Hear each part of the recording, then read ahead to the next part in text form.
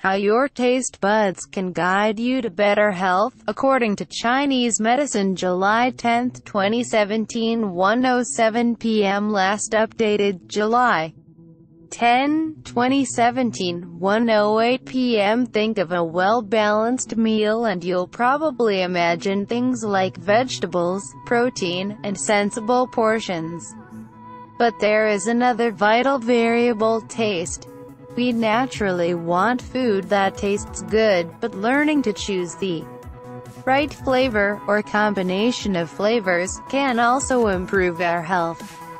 In all ancient systems of medicine, flavor plays a pivotal role. The flavor of a food or herb doesn't exist merely for our pleasure or disgust. It can also foretell what the food will do inside the body. According to traditional Chinese medicine, there are 5 basic flavors, and each one has an affinity for a particular organ. Think the pucker-inducing nature of a lemon. Your liver and gallbladder react with a similar spasm when hit with a sour note. This stimulates bile, which in turn helps your body work better at breaking down fats. Greasy, oily, or deep-fried foods notoriously make for a sluggish liver. A squirt of something sour lends this overburdened organ a helpful jolt. According to traditional Chinese medicine, there are 5 basic flavors, and each one has an affinity for a particular organ. Sweet goes to the digestive organs, spleen, stomach, and pancreas. Salty to the water-bearing organs, kidney and bladder. Sour to the detoxifying organs, liver and gallbladder. Bitter to the circulatory organ, heart, and pungent, or spicy, to the lungs and large intestine, the assimilation and elimination organs for air and food. One unusual specimen said to contain every flavor is the Schizandra berry, known as Wu Weizi, 5-flavor berry in Chinese.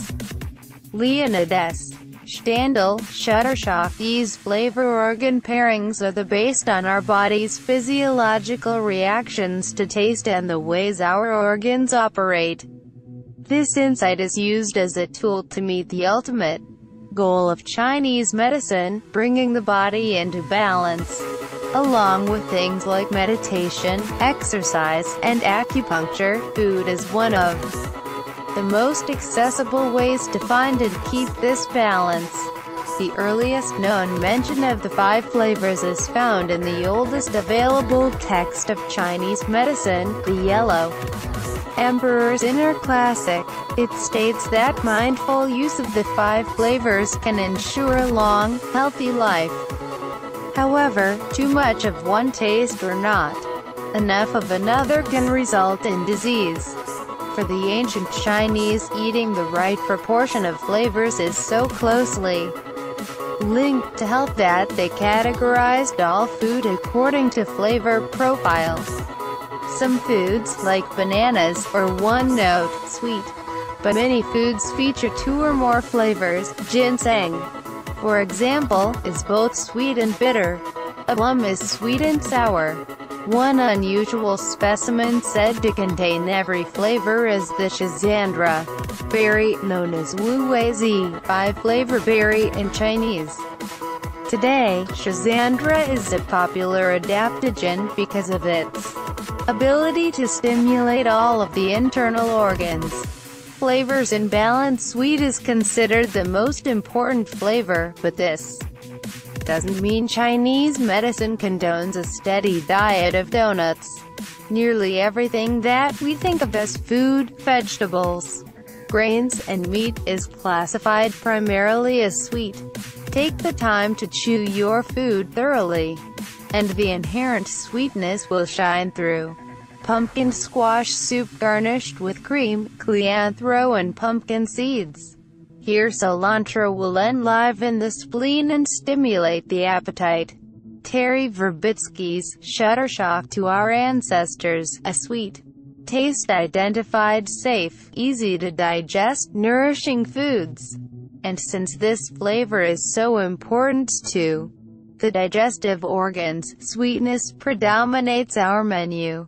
We naturally crave the comfort of sweetness, but it's easy to get too much of a good thing. The sweet flavor runs the gamut, from bland to sickeningly saccharine, while the subdued sweetness of rice or broccoli supports our digestive organs. The intense sweetness of soda and fruit juice can injure them. According to the Inner Classic, eating too many sweet foods results in diseases of the flesh, such as obesity and diabetes. The other flavors play smaller roles in our diet, yet our bodies need all of them to function properly. However, there is no one-size-fits-all prescription when it comes to taste. While we all have the same basic flavor needs, individual imbalances vary. For example, those with a yang energy deficiency may need more spice in their diet to boost immunity and combat cold or dampness in the body. There is no one-size-fits-all prescription when it comes to taste. When the grounding, nurturing, sweet flavor builds up in the body, pungent herbs such as cayenne pepper, ginger, and mustard can help move things along. That's why stopped-up conditions, like sinus congestion, constipation, or blood clots, can benefit from a pungent punch. Contemplating the 5 flavors isn't like calorie counting or any other food metric obsession. There is no math involved. Rather, it's about simple observation, tuning into how you feel, and considering what flavor combinations will put you back on track. There is wisdom in your cravings.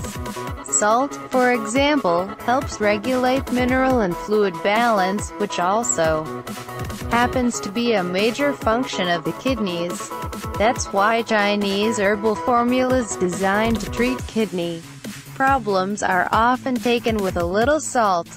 The belief is that the salty flavor works as a vehicle to drive the formula to the desired organ.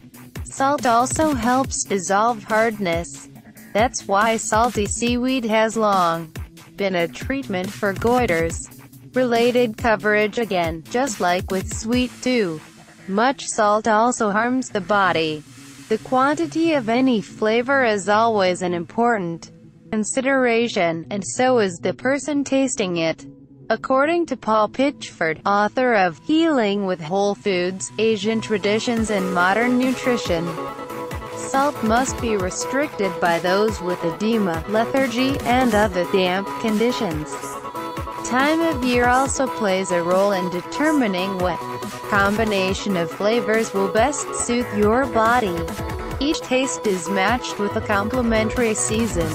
Sour is spring, bitter is summer, sweet is midsummer, harvest time, pungent is fall, and salty is winter.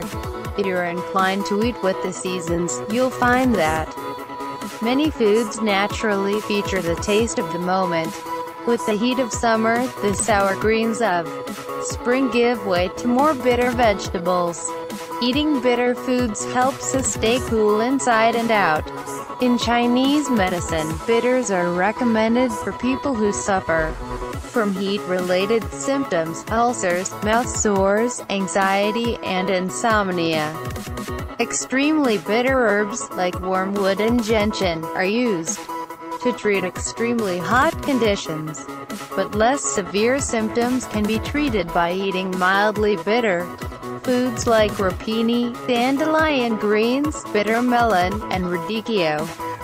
Food as medicine. The concept of food as medicine is just beginning to take hold in the modern world, but it has always been a fundamental part of traditional cultures. In ancient Chinese medicine, diet is essential to healing. Cindy Mai in the kitchen. Photo courtesy of Root Spring. It's a pillar of Chinese medicine. It's the key, said Cindy Mai, owner of a Chinese herbal company called Root.